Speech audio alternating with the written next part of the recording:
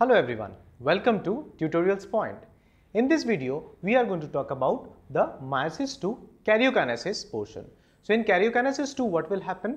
The nucleus or the nuclear part of the cells is going to divide. So let us see what are the different activities a cell is performing during karyokinesis II of Meiosis-II.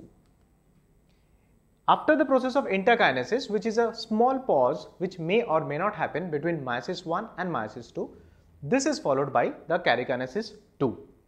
Now it involves the separation of two chromatids. So we have seen initially in Meiosis-I, the homologous pairs has been separated. Now this is going to involve the separation of the sister chromatids. This involves the movement of separated chromosomes into separate cells. So the chromosomes are going to separate into different cells. This phase of karyokinesis is divided into four phases: Prophase II, Metaphase II, Anaphase II and Telophase II.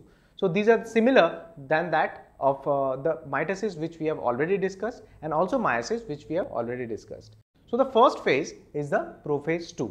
In Prophase II, this actually involves the formation of asters. So we know what are asters. So from the centrioles, what happens?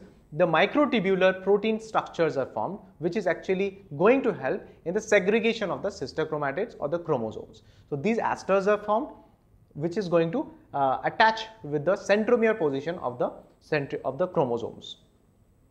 The disappearance of the nuclear membrane and the nucleolus. So this is similar activity which was being performed during the mitosis also. It also shows the condensation of the chromatin fibers into definite chromosomes. So at the end of meiosis I, the chromosomes, the DNA was present as the DNA network. So again, what happens? The condensation of the chromosomes happen in order to attain proper chromosomal like structures. So after Prophase II, it comes the Metaphase II.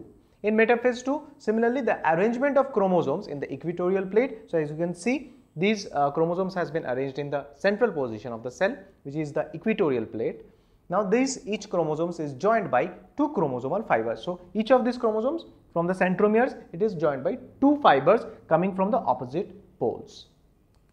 The third phase is the Anaphase II. So here what will happen? The separation of the sister chromatids is going to happen. Initially in meiosis I, we have seen the separation of homologous chromosomes. But the difference here is here the separation of sister chromatids is going to take place. So here splitting of the centromeres is going to occur. It results in the formation of two daughter chromosomes because the sister chromatids has been separated. This also shows the movement of daughter chromosomes towards the poles. So because of the process of depolymerization of the spindle fibers, what happens? So these are pulled towards the opposite poles. So the last phase is the Telophase II. Here what will happen?